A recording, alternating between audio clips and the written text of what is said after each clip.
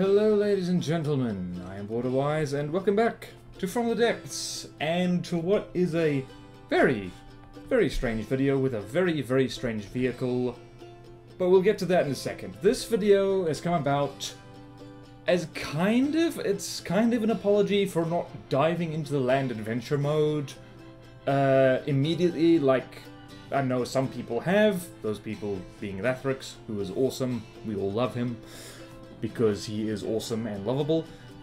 But I don't like adventure mode. It is not my cup of tea, absolutely not at all, because it combines all the things I really hate in From the Depths into one really sucky package. So I'm not saying I'll never touch the land adventure mode, I'm saying you shouldn't hold your breath, but as a kind of consolation, I suppose gift to the people who have been asking about it, here's a concept which I feel might work quite well. So, the exact vehicle you see before you is a bit of a mess, and it probably will never feature in any adventure mode ever because it is slightly too expensive for a starter craft.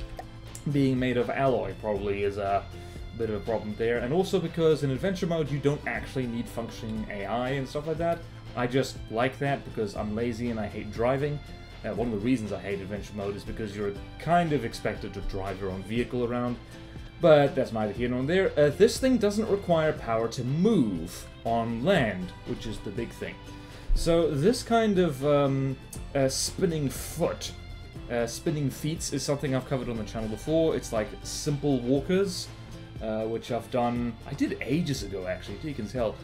I have made much better walkers since then, even did a whole Ashes playthrough with them, which was a absolutely magnificent disaster, and I highly recommend you go watch all of those stream VODs, but enough plugging myself. How does this work? Well, it's quite simple. Here we have feet on spin blocks, stickiness is set to max, clearance is set to 0.1, forward friction is set to 1, and 1 for main and positive, nothing on backward friction. And all the feet have these settings, and the spin blocks on one side are set to respond to, well, continuous reverse on the left side, and forward just a little bit. I find if you set this too high, the thing doesn't move properly. Your right just a little bit, and main positive just a little bit. And almost but not quite the same settings over here. Also, wait a minute, is it continuous reverse? Yes, it is.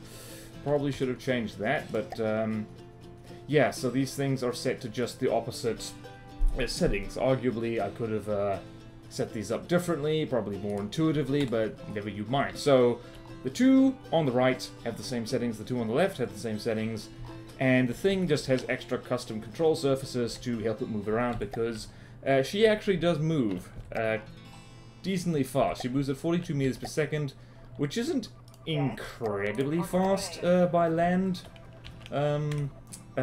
vehicle standards, but it's doing this with 0 engine power. That engine power you see down below is just powering a Hearthstone, and if we get back into the material zone, you'll see that it is going to power the material gatherers as well. So just adventure mode concept. Like I said, this thing is probably never ever going to actually be in adventure mode proper, because that's just not how we do. It also steers like an absolute pig, so probably never gonna happen. Are we in the resource zone? Running at 0%. Zone is 1,000 material. We're not in the zone. Damn it. Well, get back in the zone, please. So yeah, this thing is fun, and it just has some radar-guided missiles over here. It looks like a horribly mutated jet fighter, actually. And of course, they're mimicked, because they have to be. It's just like, you know, rubber with a jet on the back, because, you know, that's nice and simple. And yeah, it does just fine against things roughly its own cost, simply because EMP missiles are absolutely busted when in the early game of, well, Ashes and also Land Adventure mode. As Lathrix has demonstrated oh so magnificently, just using large EMP missiles, it's pretty straightforward. So a combination of the two is just like you've got a vehicle that doesn't require any materials or power at all to function, plus EMP missiles is just in the early stages, you will probably kick a lot of ass. And also, I should mention that these spin blocks with feet on them are extraordinarily cheap. Can you stop moving for a second so I can click on you? Right, so save over placeholder 2. That is 300 materials, and most of that is probably the feet. Or not even that, it's mostly the alloy poles they're being stuck on. So if you build with something cheaper, you can probably do a lot better. So, actually, I don't really want to push this to its limit and see how well it does against... Where is it? It's probably going to lose against a King Cobra, but you never know. I think the King Cobra actually has missile interceptors, so that would be interesting.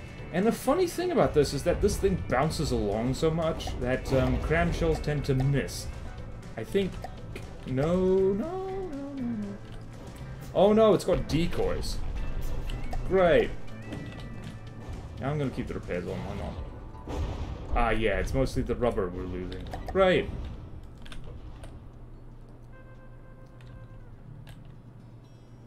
Oh yeah, it's got decoys. It has decoys, something annoying.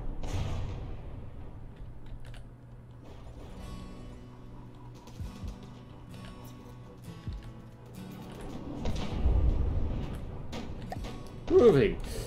I think we're actually doing quite well. We're winning, mostly. And the great thing about this thing is that because it's got rubber on the underside, it can lose a few legs before it actually dies completely. I actually need to...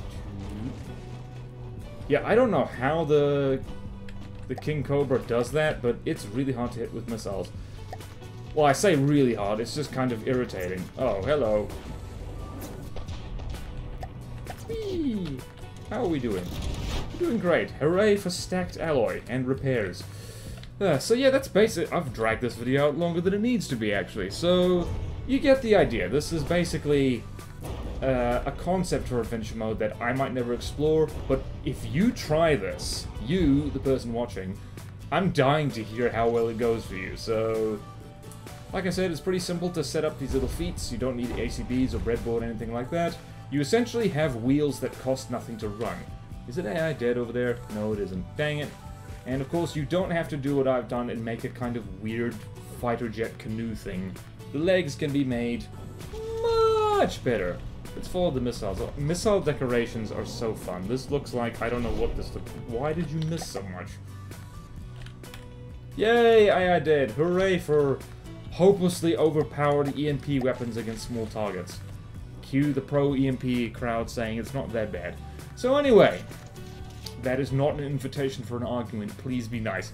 So anyway, that does it for this little video. It's just like if you've ever wanted to make something that looks like an incredibly cursed cyborg lizard, here you go. It's like you can get up to like 40 meters per second or more, depending on how big you make the thing, for no engine power, which I always like. It's why I like sails. It's fun. So anyway, thank you all so much for watching. Please like, comment, subscribe if you want to see more videos like this. Support me on Patreon or YouTube membership if you like. It really helps, and there's fun perks in it for you. Thank you to all my current supporters, and I will see you next time in From the Depths. Farewell.